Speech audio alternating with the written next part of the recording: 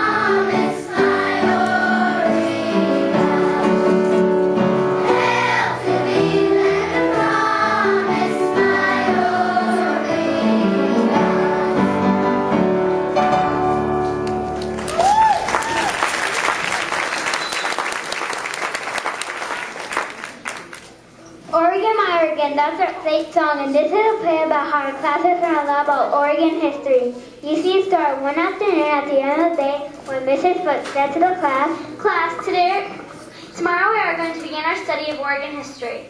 Now class, I guarantee you this will not be boring, or history as you have had it before.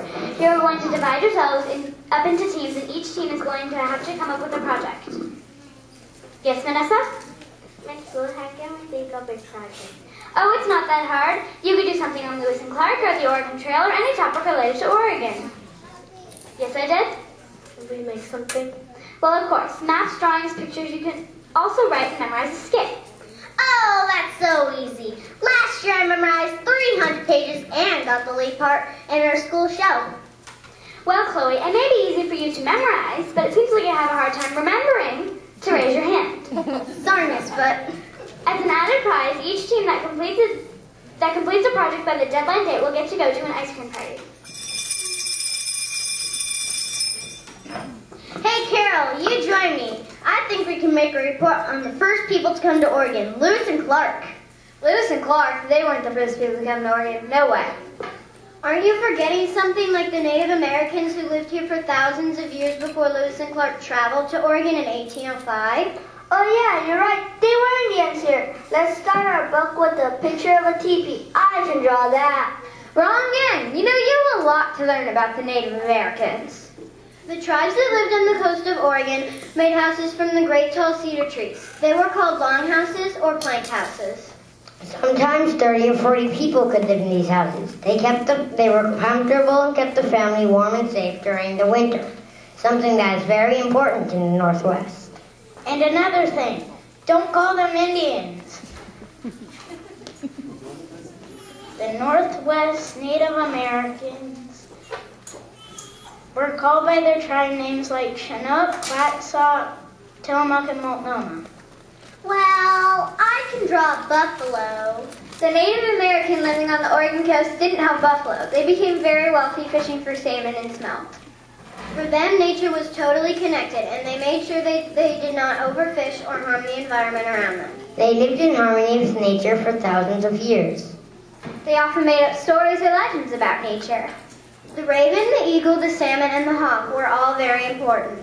Everything was connected, like a circle. A perfect circle has no beginning or end. That's why they call it the circle of life.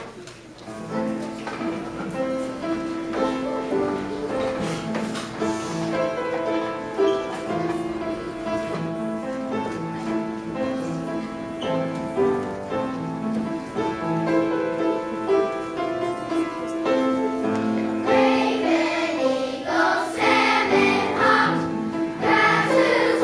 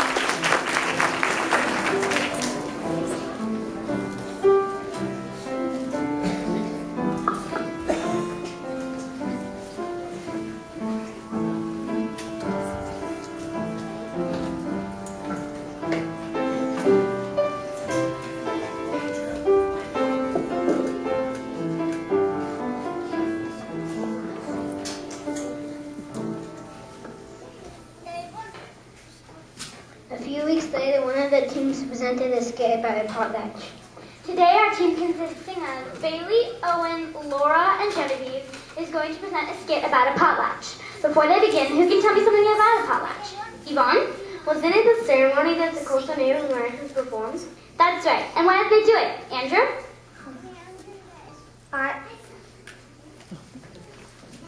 The purpose was for the chief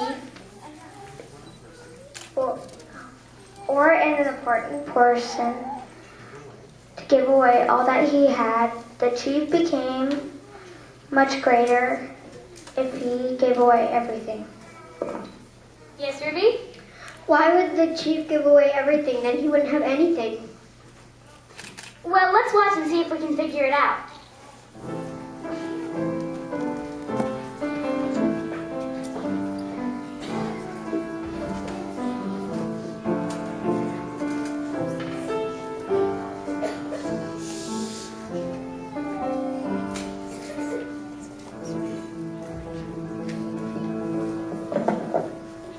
Hear ye, the chief has come to speak.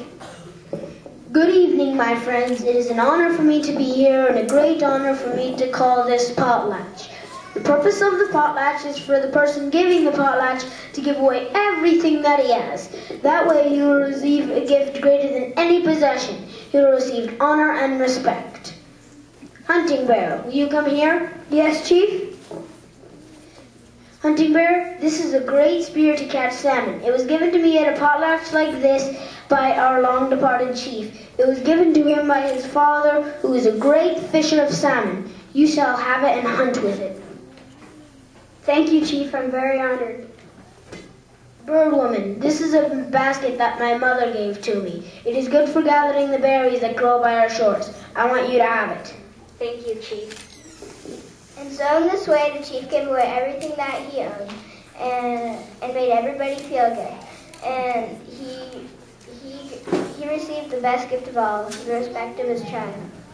Even though I have no possessions, I am now the richest man in the tribe, because I have honor and respect.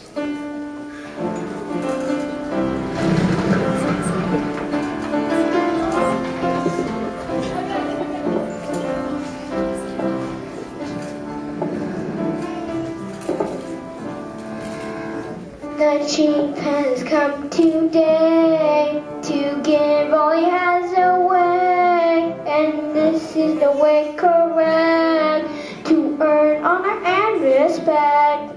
Yes, I know it's hard to believe that it's better to give than receive. Yes, I know it's hard to believe that it's better to give than receive. So people, don't be greedy. Be sure to help the needy and do what is right and fair and give because you care. Yes, I know it's hard to believe that it's better than give and receive. Yes, I know it's hard to believe that it's better than give than receive. Yes, I know it's hard to believe that it's better to give than receive. Yes, I know it's hard to believe that it's better to give than receive.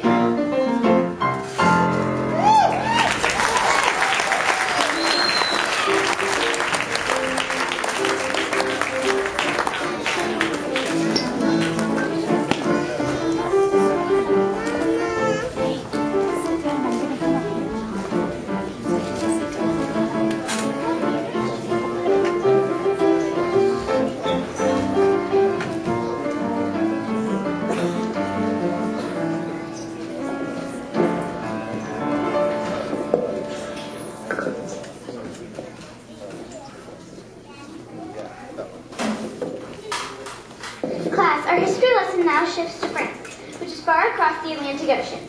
Who is doing something about the Louisiana Purchase?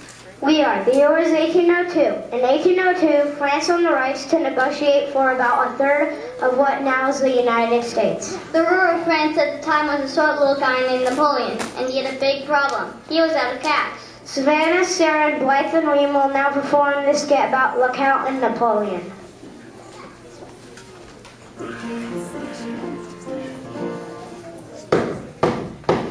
announcing the Emperor of France, Emperor Napoleon Bonaparte.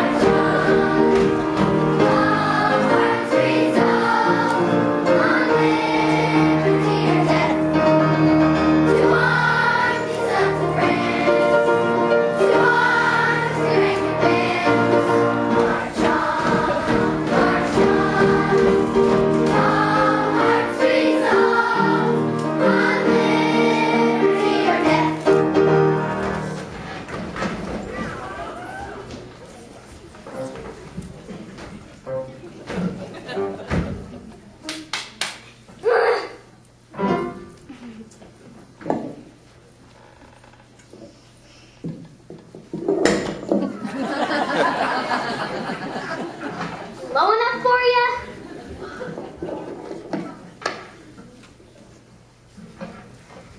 Your Highness, Your Highness, Minister of Finance, Monsieur the Count is here to speak with you. Please, send them in.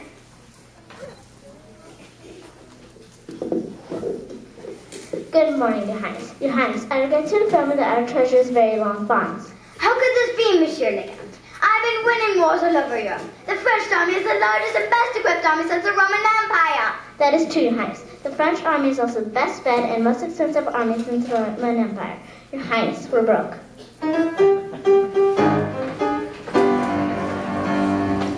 Don't have any money. Don't have any francs in the bank. No, it's not too funny. All I got is time without a dime.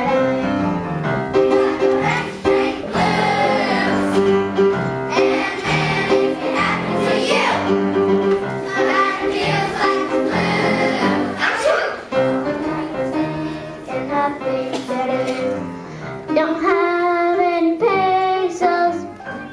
Don't have any rubles.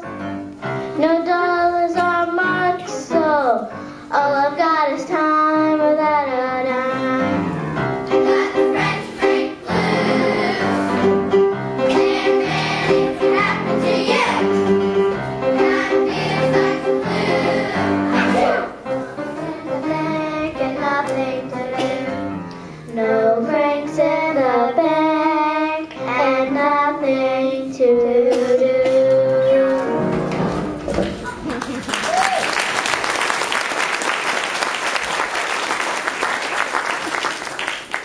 Bro, oh dear, what can we do?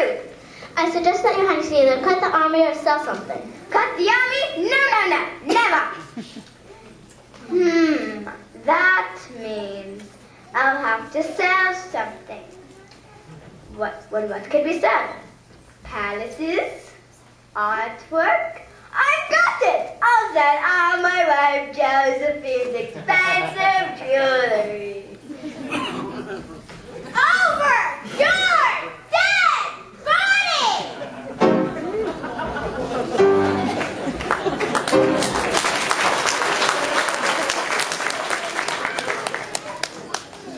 Your Highness, I don't think Empress Josephine would take kindly to having her jewelry sold.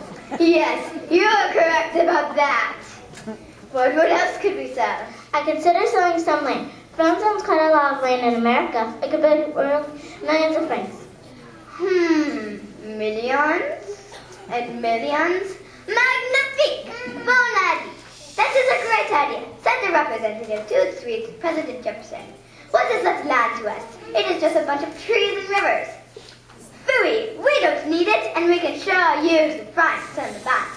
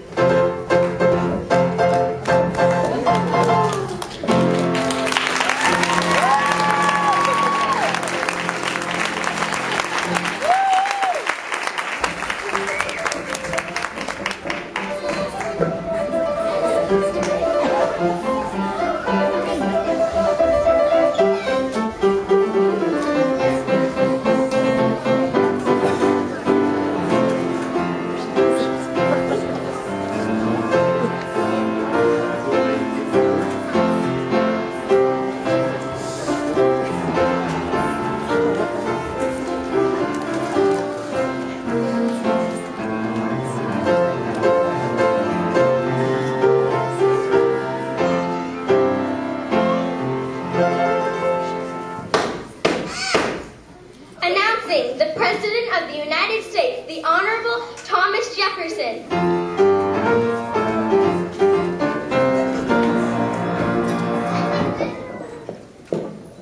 Mr. President, the ambassador from France is here to see you. Also, Mr. Gallatin, the Secretary of the Treasury, would like a word with you. Please send in Mr. Gallatin.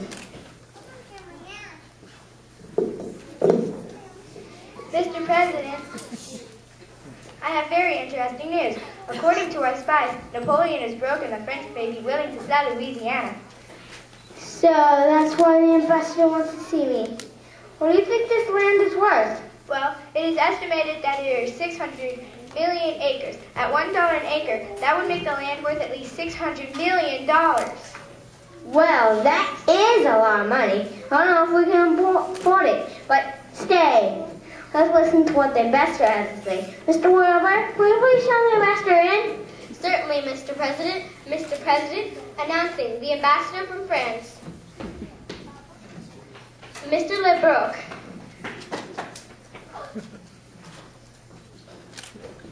Good morning, Mr. President. Good morning, Security Guards, and I shall go right to the point. The government of France would like to sell America the land we call Louisiana. We ask you to pay us $15 million.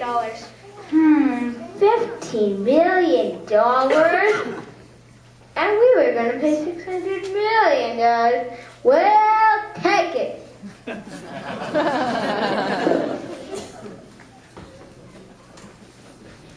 Good work, Gallatin. But now we must find to explore this land. Well, I suggest that you order a unit of army that is good and someone who is good at surviving in the wilderness. Yes, Gallatin, that is true. You know, I think I have someone in mind. Who is that? In a plantation near to us in Virginia, there's a very noble captain, Meriwether Lewis. He's one of the best men I've ever encountered, and his skills in the woods are better than any man I know. Yes, I've heard of that man. He's highly respected. Mr. Gallatin, I want him to come and work for me at once. We can't waste a minute. Yes, sir.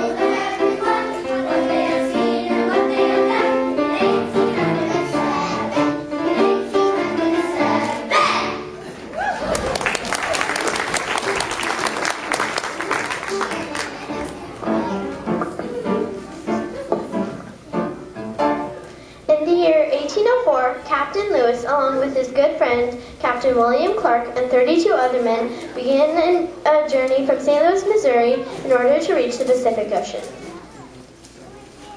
Before they left, President Jefferson wrote them clear orders. You are to be peaceful to non-Indian tribes. You are to explore the Missouri River and find the Columbia River. You are to make maps and collect seeds. And above all else, you must write in your journals every day. Every day? He really doesn't mean that. Every day. Captains are no pay.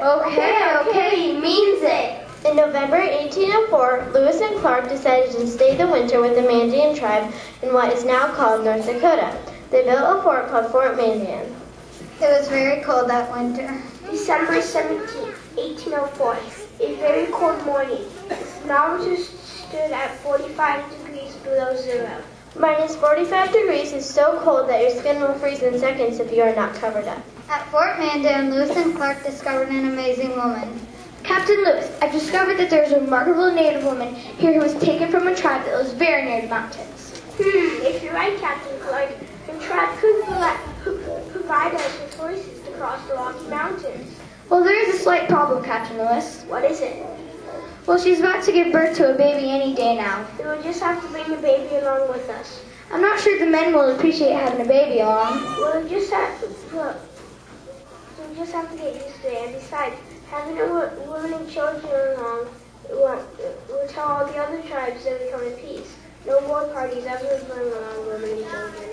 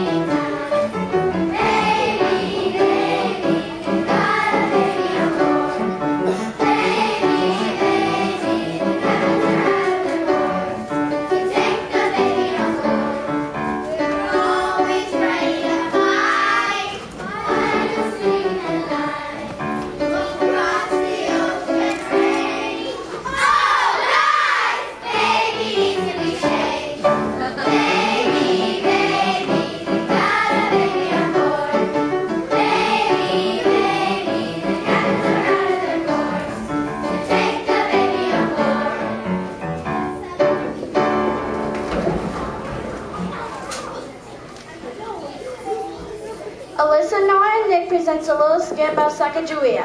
Boy, did we learn a lot about this amazing woman. Hello, my name's Sacagawea. Well, that's what the Mandan tribe calls me. My real name's Boy Nabe, or Grasswoman in the Shoshone language. I'm a wife of a French fur trader named Charbonneau. Hello, my dear. Our American friends are so happy that I'm going on this trip to help them. Oh, what does he know, Chief Longknife? Or Captain Lewis. Or Chief Red Hair? Or Captain Clark. Were very interested in me when they heard I was from the Shoshone tribe. We live against the Great Mountains. I was captured when I was a girl by the Blackfeet tribe and sold to the Maddens. That's right. She was a slave until I came along and freed her. Freed me? You didn't free me. You won me in a gambling game called Hide the Bones. And you almost ruined everything for me with the White Chiefs. Yeah, always my fault. Well, we're going on a journey, aren't we? That should make you happy, and I'll be their famous guide. Why, I bet someday I'll be so famous that they'll put my face on a gold coin. Fat chance! Face on a coin? Indeed. Now, will you please leave me alone so I can finish telling my story? Well, as I was saying, Chief Red Hair was so very nice to me. It was very hard giving birth to my child, John Baptiste, or sometimes called Pump. We traveled by boat and eventually met up with my people, the Shoshone tribe. I was both happy and sad.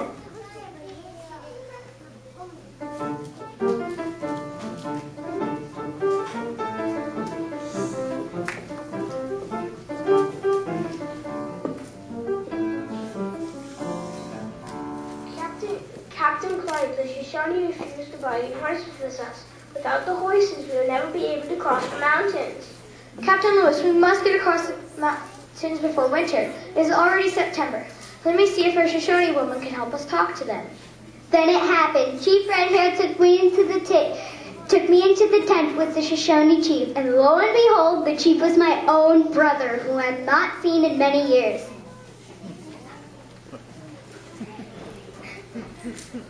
Boy Nave, my sister, my own sister? I thought you'd been killed. No, my brother, I was captured. It's a long story, but these two chiefs are very powerful and kind, and they need your help. Well, this changes everything. I'll see what I can do for them. Later that night, I was sad when I talked to my brother. Dear Boy Nave, our mother died shortly after you were captured. I wish she could have seen you again. That night I cried, and I knew my love for my mother could never die.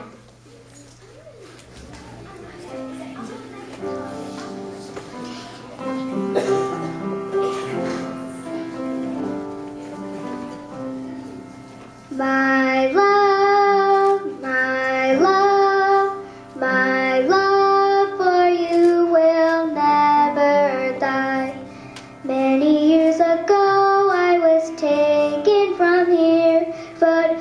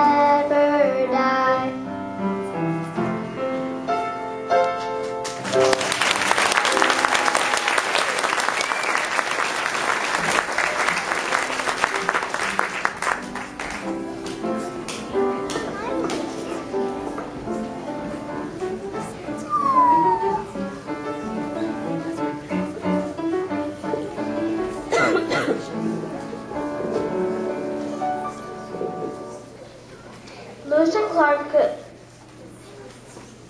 crossed the Rocky Mountains in 1805 and reached the Pacific Ocean on November 1805. Then they traveled back to St. Louis in 1806.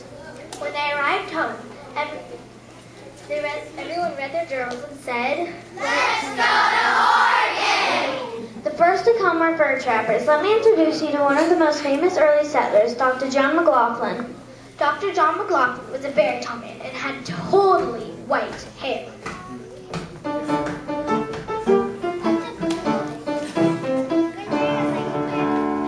I'm Dr. John McLaughlin, what have you brought for me? I only buy the best furs, no matter what they do.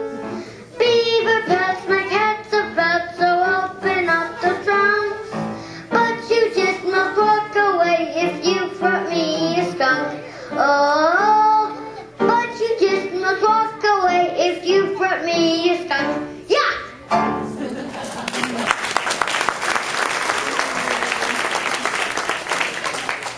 Hello, I'm John McLaughlin. I'm the head of the Hudson Bay Company for this region. At first I lived in Fort Vancouver, but then I moved to Oregon City. Fur traders come to me with lots of different furs, and I sell them to England where they are highly prized. Dr. McLaughlin, here are some elk hides. That's good. You can make lots of things from elk. And here are some raccoon pelts. Okay, but raccoon is not very valuable. Still, you can make good hats from raccoon. And what do you have? Dr. McLaughlin, I washed this skunk fur and I don't think it smells too bad. Yes, it does. I don't think we can use that. And what else do you have? Beaver pelts, 3 of them. Excellent. But you know, it's sad because the beaver is such an interesting animal. Especially in the way they build their dams. Beavers are always cutting down trees. Look over here in the northwest. We have lots of trees, so we have lots of beavers.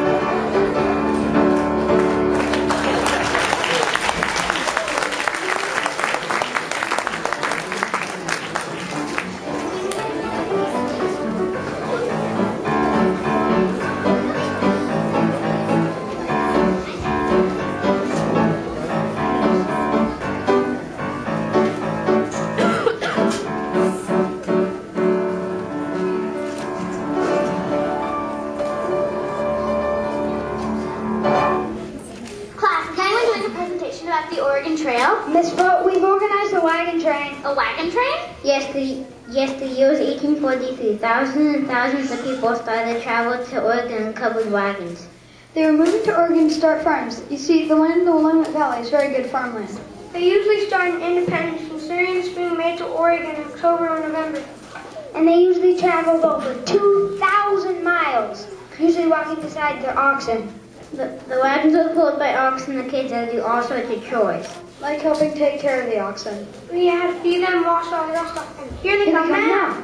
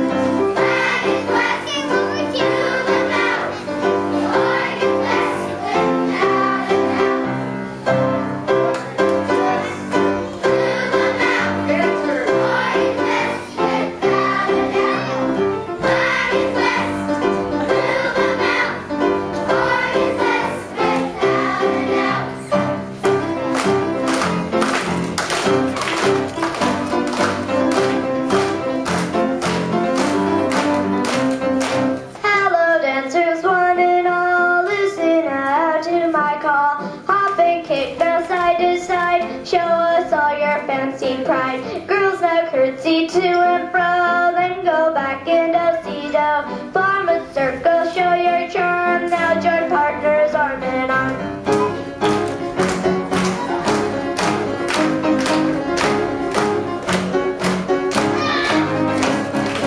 Now girls form a circle round, boys side kicking horsey down. Here's a new trick you must learn, show me now your barrel turns. Boys get up, now here's the deal, girls will do a big cartwheel. Don't go yet, this is quite slick, watch out, we'll give one more kick.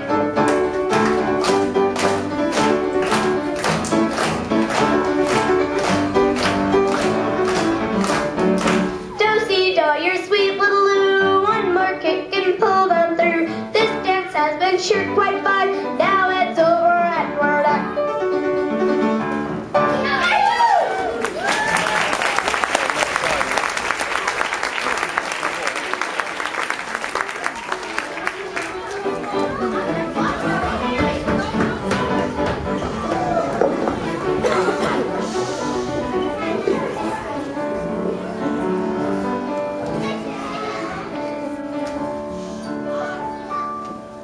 Mrs. Foote, Yes, Maya?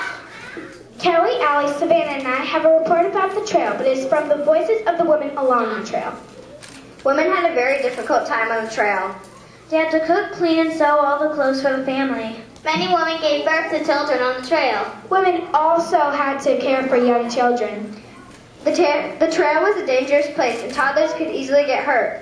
And sometimes unexpected things happen. One woman wrote in her journal, Last night my clothes got out of the wagon and the oxen ate them up.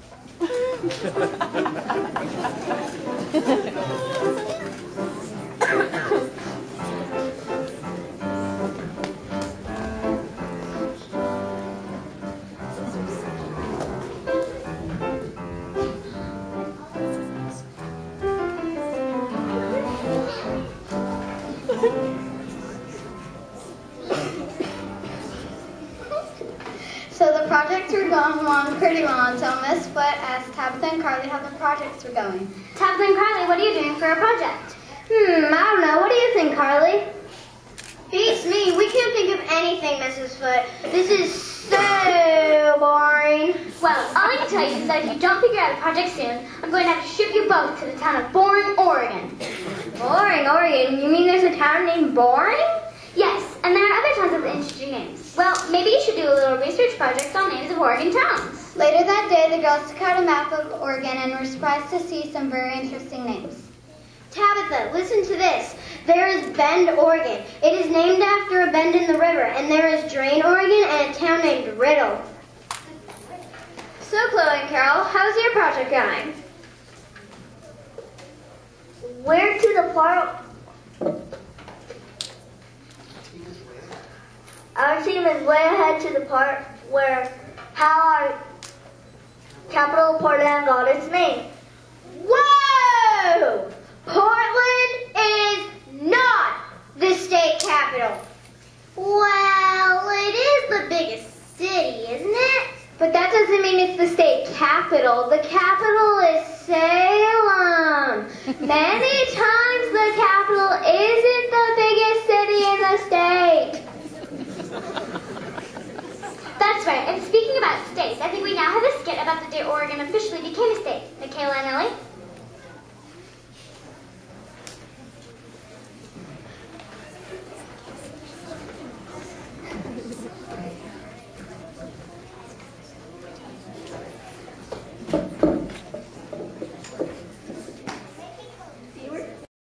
The year was 1859. The day was Valentine's Day, and Oregon officially became a state.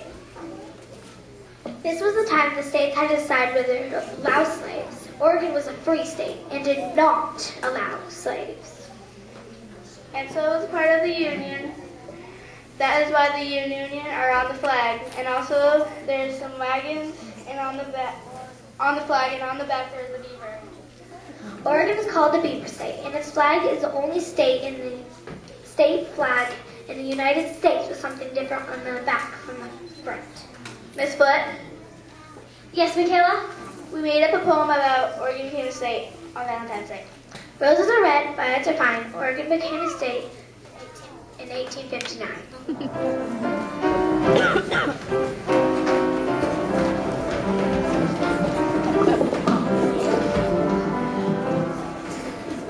Roses are red and violets are fine. Oregon became a state in 59.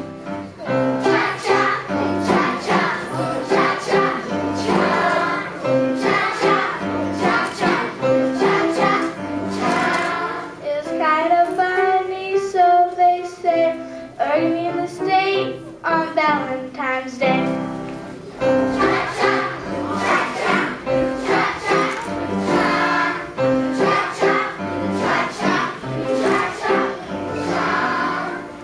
This is the truth and cannot be false, so we will do this simple waltz.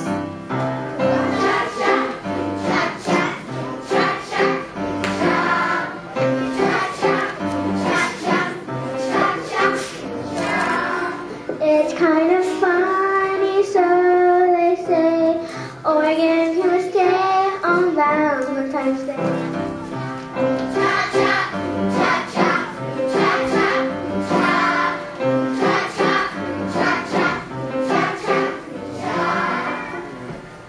Roses are red and violets are fine. Oregon becomes state in 59.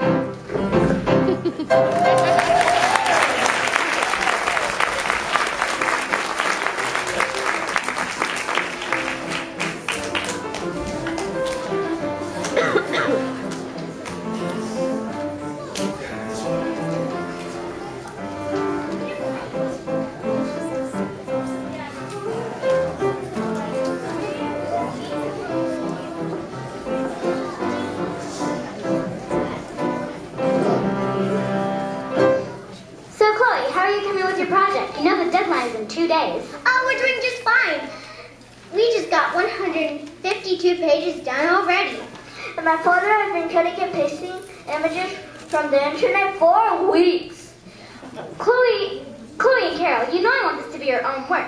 Just downloading pages isn't going to give you any extra credit. Now, class, who is the next group to present? We are Mrs. Flood. Our project is about the town of birds. The year 1933, the country was still in what was called the Great Depression, and times were very hard. So logging companies were happy if they had a job and kept working even when they told it wasn't safe. Today, August 14th, 1933, you may cut trees only in the early morning when it's cool.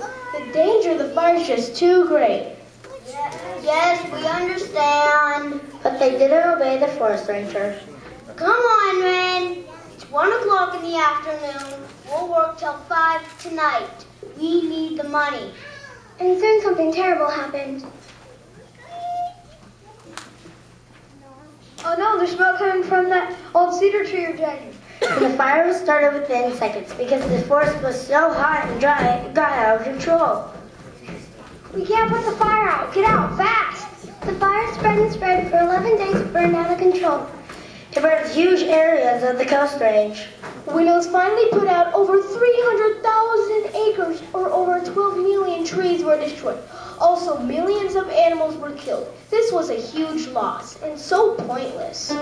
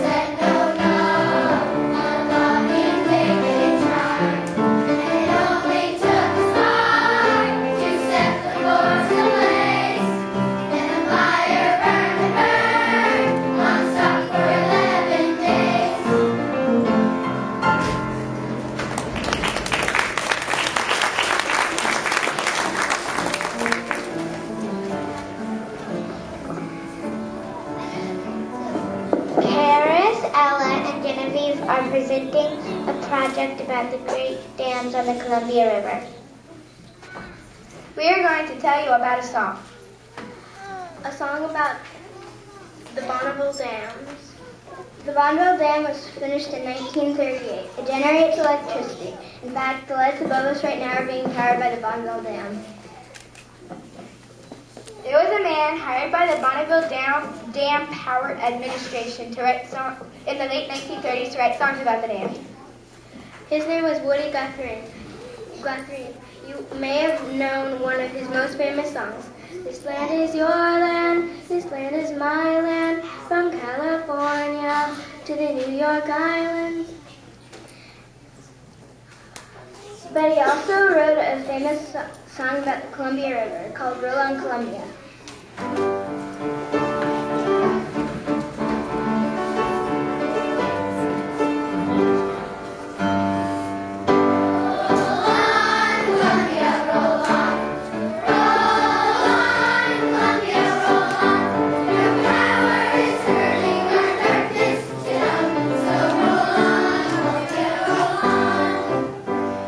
Douglas flies where the waters cut through, down her rock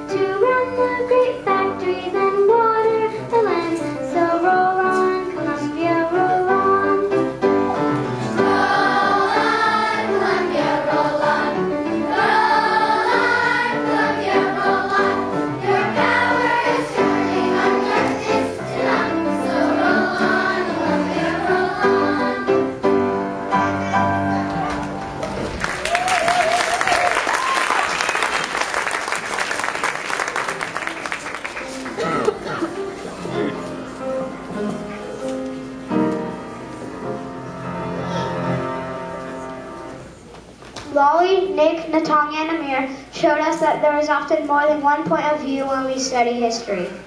They had a very different presentation about the dams. They will give us the perspective from the viewpoint of the Native Americans. When the dams were built, the water backed up over the Great Falls of Columbia where the Native Americans had fished for thousands of years. Well, the dams brought electric power and jobs to Oregon that changed the way of life for our tribes forever. This is a drawing of the Great Falls that used to be on the Columbia River by the Dalles. They were called the Salado Falls. Often there would be great festivals on the bank of the river. Tribes from all over the West Coast would travel hundreds of miles each year to attend the celebrations. There's a huge trading market near the falls. But now the falls are gone. When the dams were built, the water backed up and covered the falls. By 1960, there were no more festivals. The salmon no longer jumped the falls.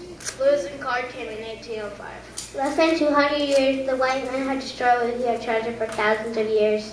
It was extremely sad for our people.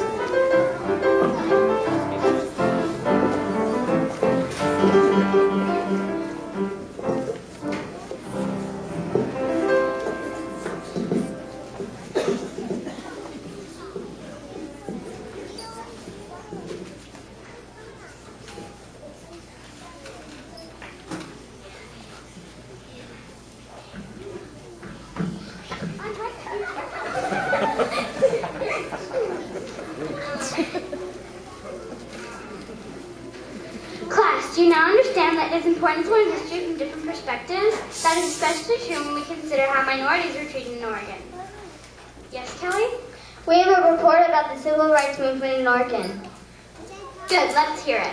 Most people think that Oregon is a very friendly state, but unfortunately, it hasn't always been friendly to minorities. When Oregon became a state in 1859, it didn't permit slavery, but then the legislature passed law forbidding African Americans to move here. The Chinese and Japanese people in the late 1800s and early 1900s, the Chinese and Japanese people did not have the same rights as whites. Oregon was also one of the last states to give women the right to vote. And in the 1950s, many signs that said whites only could be seen in restaurants and theaters in Portland. But in the 1960s, a lot of things changed in our country. People protested and the laws were changed. There are many songs written during that time about freedom and justice. Here's one of them.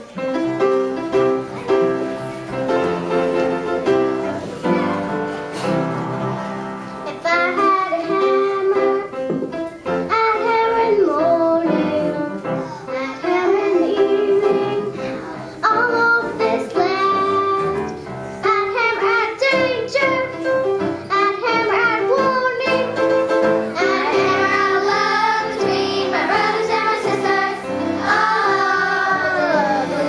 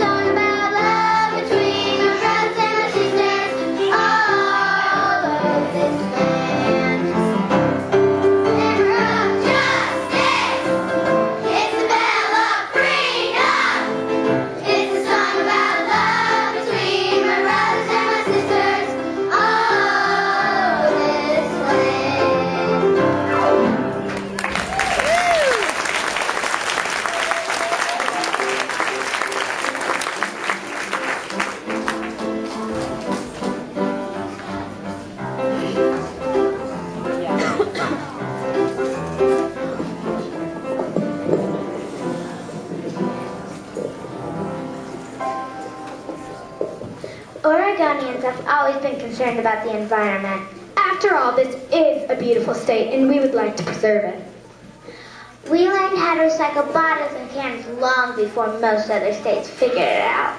Laws were passed that made sure beaches would be protected and always available for the public.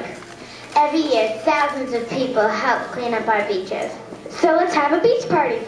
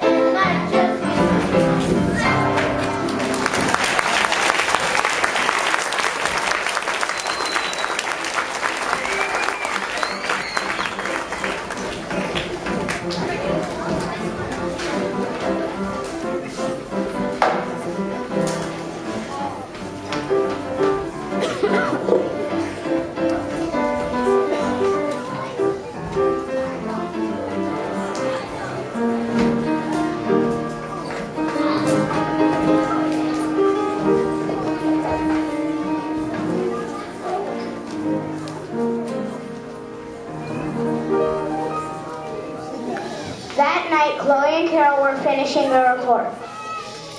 There, it's done. 352 pages of our Oregon report. Wow, Miss Foote is going to be very impressed. Well, I have to go now. Bye, Chloe. Good night, Carol. Well, it's off to bed. Good night, Fido.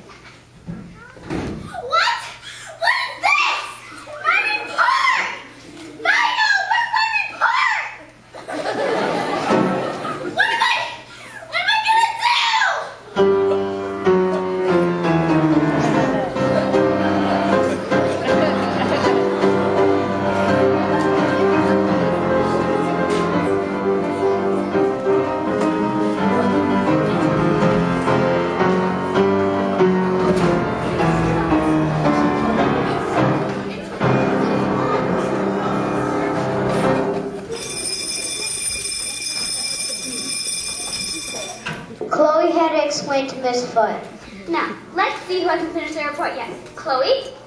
Miss Foot, my dog spied away our report last night. We just finished pages 352. Honestly. Chloe, you really expect me to leave that old excuse? Let's see. That is the point. I've heard that about 4,300 and... No, Miss Foot, her dog really ain't her report. It's just not fair. Well, I'm sorry, but rules are rules. If you do not have a report to turn in today, you may not attend the party. Okay, everyone's finished except Carly and Tabitha. I believe you girls have something to present? Yes we do, don't we, Carly? Oh, yeah, we do. Okay, that's it. I'm going to have to give Mr. Pep a little call and have him come down here to hear this report.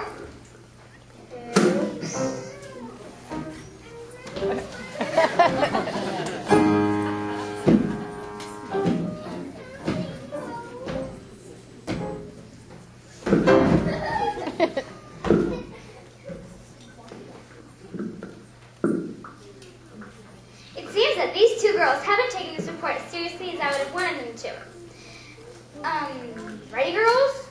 Mrs. Foot, Mr. Pep, in our class, we'd like to tell you what Oregonians believe in. We have seen a lot of skits and presentations about historical events. But nobody has said what makes Oregon and Oregonians special. As Oregonians, we believe That our state is beautiful and that we must preserve it. We believe that we should treat all our citizens fairly, and when we've caused someone an injury, we need to apologize and make it right. We believe that when someone in our state needs our help, we should help them. We believe that we are proud of our pioneer heritage and will continue to be pioneers inventing new and different ways of doing things. We believe that there should be quality public education for all. We believe that it is important to follow the law and that no one is above the law. We believe that it will probably rain in Oregon in the winter, but that we can make jokes about the rain, for we have a good sense of humor. And finally, we believe that this is the best place on earth to live!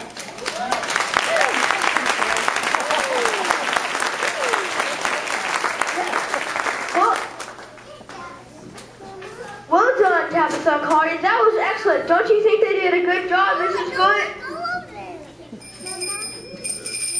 Hello, room 1. Hello, this is Mrs. Foot. Hello, Mrs. Foot. This is Mrs. Grayson, Chloe's mom. I just wanted to say that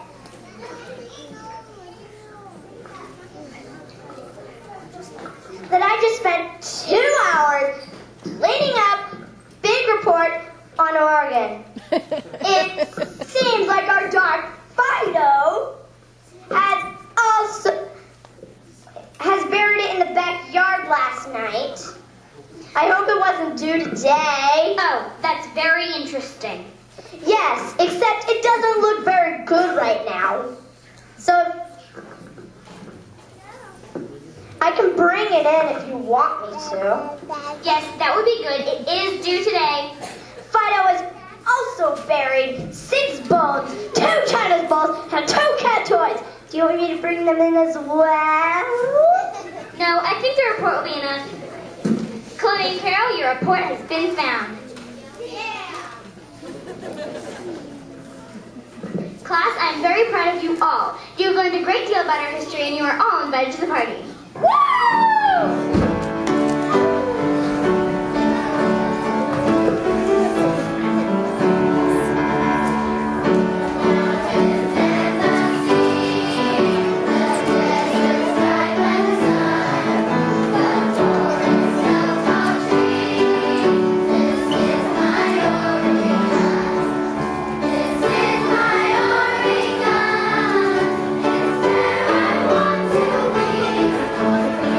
This is my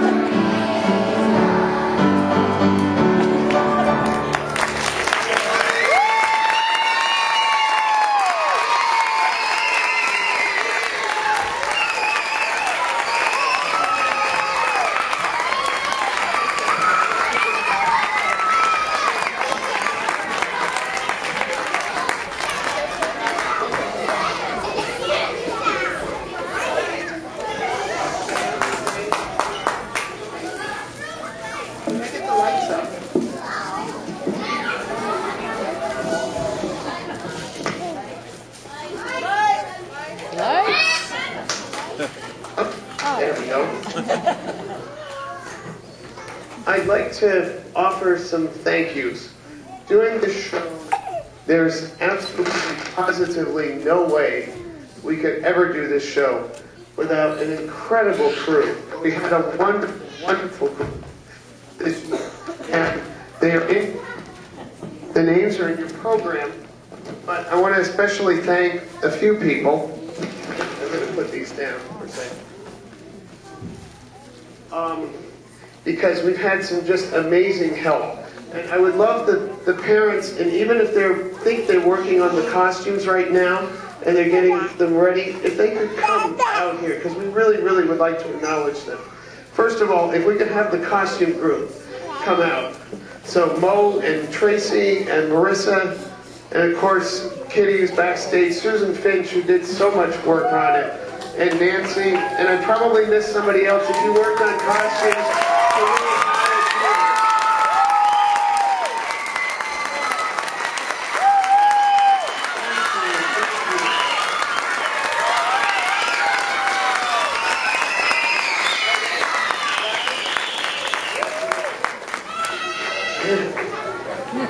the dances that you saw were put together by some absolutely wonderful people.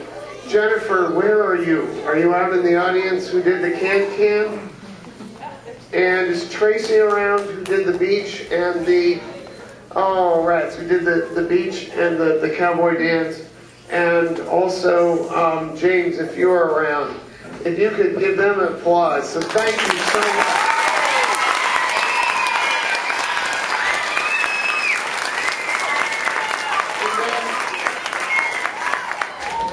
Our other parents who helped out, this beautiful program produced by Karen and Susan, the wonderful poster out in the hall, and I won't get your name right, but I think it's Micah, thank you, and Susan for helping out with communications. And then this really, really wonderful thing happened. Excuse me, guys, you can stay put for just a second.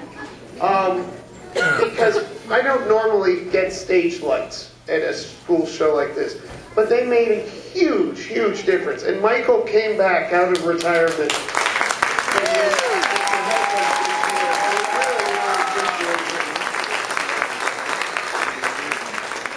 Folks, we could not do this show without the support of the classroom teachers as well. And so would you please acknowledge Mrs. Oliver and Mr. Rosen.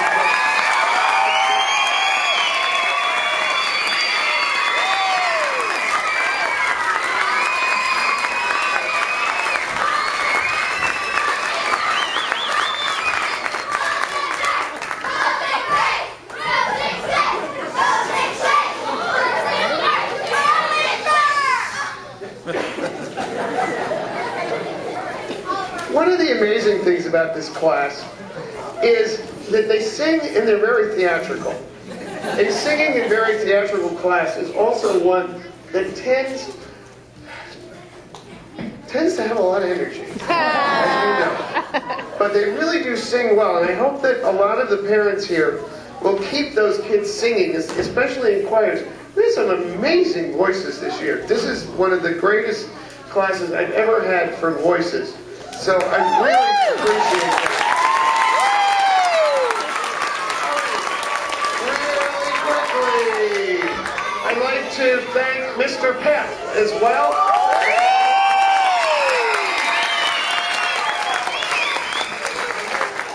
And then we've had two people who have worked, sweated buckets this time, and kept this thing going. Would Sam and Kitty please come out?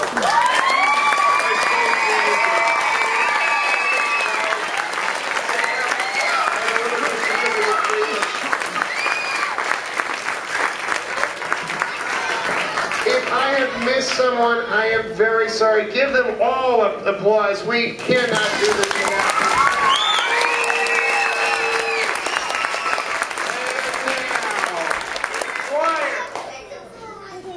I'm going to play you off row by row, just like we've done before. And you will you will walk off quietly, get your costumes changed. Audience, you will, excuse me, audience, you will meet them after the costumes are changed. So chorus, could you stay in place for one more minute?